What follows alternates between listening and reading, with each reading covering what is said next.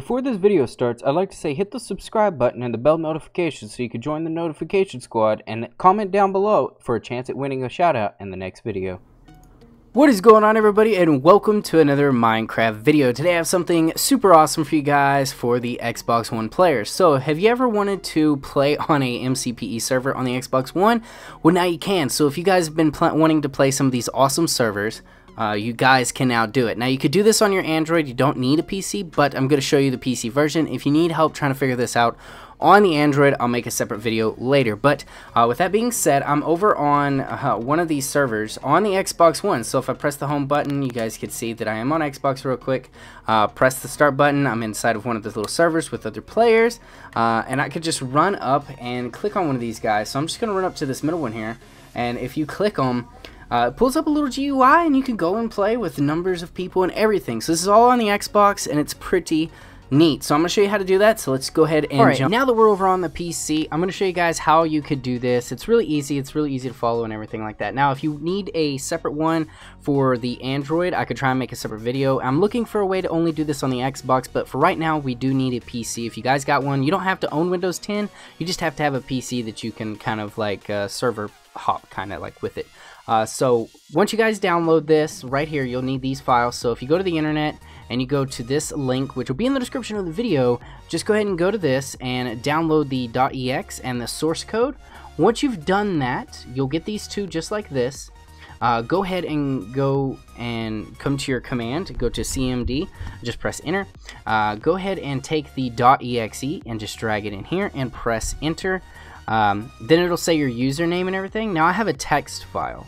This text file is exactly what you're going to need. So you're going to need to do your name of whatever you're using for your C drive on your desktop here.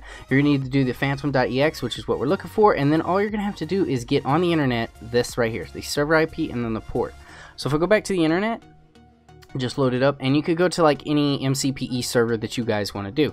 So I have intgames.net right here, which has 41 players. It's a German kind of community, but you could get any ones that you want. So let's just go ahead and get this. Let's see, let's just get one out of random.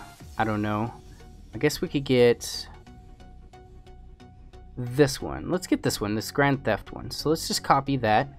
Okay, so then we'll minimize, and then what I'm going to do is I'm just going to move this, and I'm just going to paste it in right here real quick.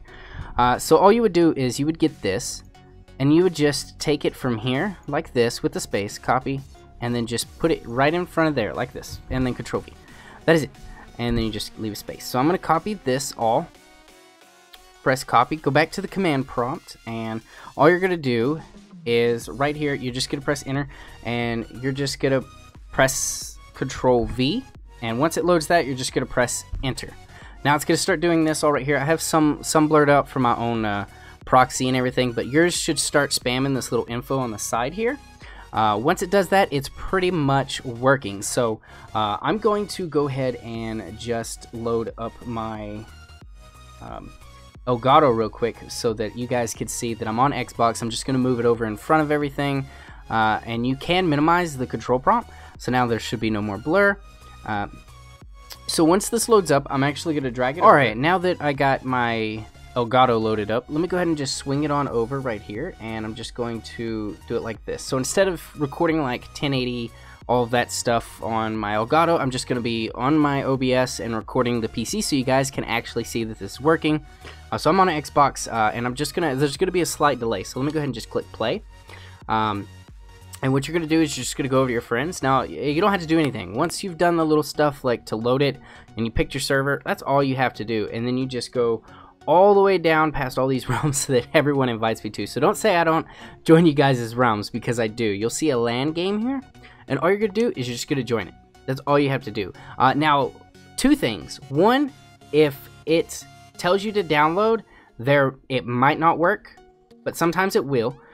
Two, if the server is not in your version, like if it's in a different version than the one you're playing on your Xbox, it will not work. 3, if they have certain plugins on their server, your Xbox will crash as well. So you just got to test it, play around with it, and just kind of see what's working. So it's a little bit behind. It did load in, by the way, but you guys can see that I am on my Xbox and I'm playing a GTA 5. So there's a little bit of lag, so you guys can see, because I mean it's not lag on my Xbox, but because I'm recording on 2 different deals on my computer. But anyway, if I press start, you can see I am on my Xbox here, and if I just go to my dashboard here, you will be able to see that I am quickly on that. So let me just press B there. There you go, and we're on the server, so it's pretty cool. I don't really know how you play this too much, but this is the server, and yeah, it works. So that is pretty much it. If you have any questions, feel free to comment and all that stuff in the comment section below. Like I said, I'll have everything in the description, so if you need any help with that,